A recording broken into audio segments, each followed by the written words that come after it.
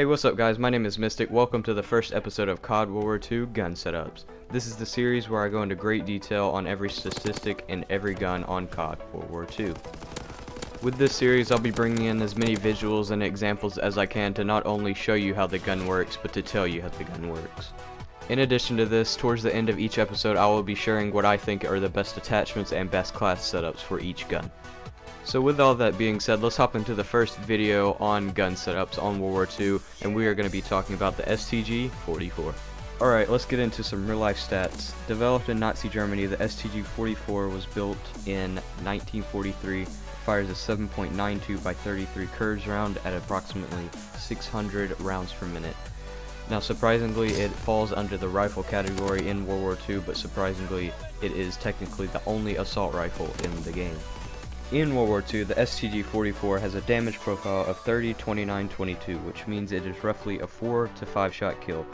Now, the 4 shot range on the STG-44 is roughly 51 meters, which there is no possible line of sight on World War II that extends that, so meaning it will always be a 4 shot kill.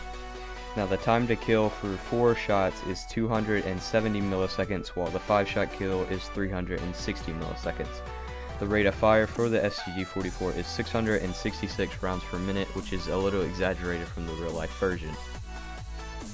In the hardcore game mode, the STG-44 has a one-shot kill potential up to 25 meters, which is pretty good in itself, but if you're trying to go for chrome, pop advanced rifling on that. It will double your range from 25 meters to 50 meters for one shot, and trust me, you're going to definitely need that if you're playing hardcore.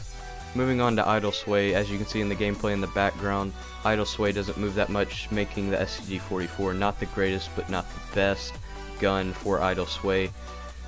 Recoil, it starts out good in the beginning, but as you shoot the gun it gets higher and higher, but don't worry about that. You should be killing enemies before the recoil goes way too high.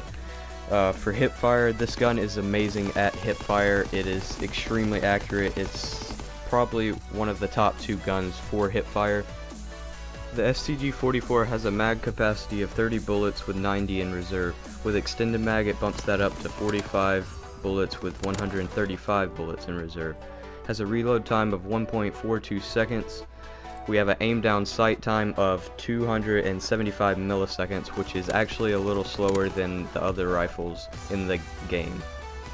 Sprint time is standard at 250 milliseconds, movement speed is 95%, but that is also standard for the rifles.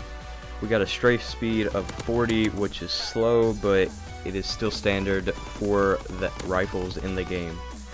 It lacks in time to kill, but is reliable, consistent, accurate. It has good mag capacity, and it's just an overall great gun. It's personally my favorite gun in the game to use. But some of you guys got others. Comment in the comment section what your favorite gun in World War II is, and if you want me to make a video on your favorite gun in this series, I will do that for you guys. So with all the stats out of the way, let's get into my recommended attachments for the STG-44. Feel free to change my setups to your playstyle, guys. So first up, we have my infantry class. With this one, we have the STG with quick draw, high caliber, extended mags, and grip. Secondary is a machine pistol with extended mags. Throw on a sticky nade, and we have primed, which basic training, which gives you less flinch. I feel that is important with the STG-44 at longer ranges. It'll probably help you out tremendously in longer ranges. But for the S&D players out there, I didn't forget you. We have the STG-44 Airborne Division. We have rapid fire, grip, machine pistol with extended mags, sticky nade, and the basic training for dead silence, which is inconspicuous.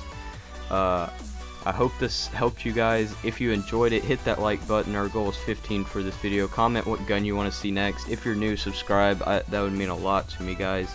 And I'll see you in the next one, guys. Bye.